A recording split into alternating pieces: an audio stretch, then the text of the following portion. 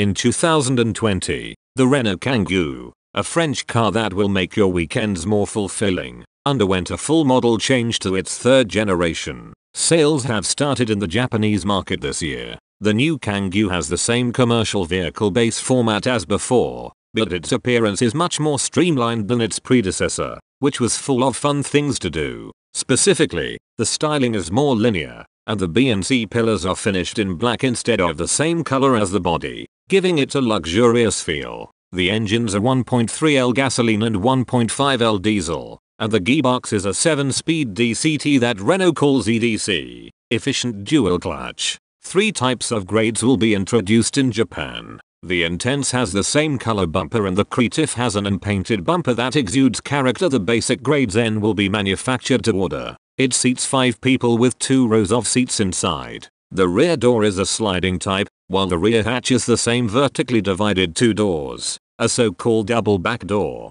Although it has an atmosphere that is 1 class higher, Kangoo's formula remains the same as before.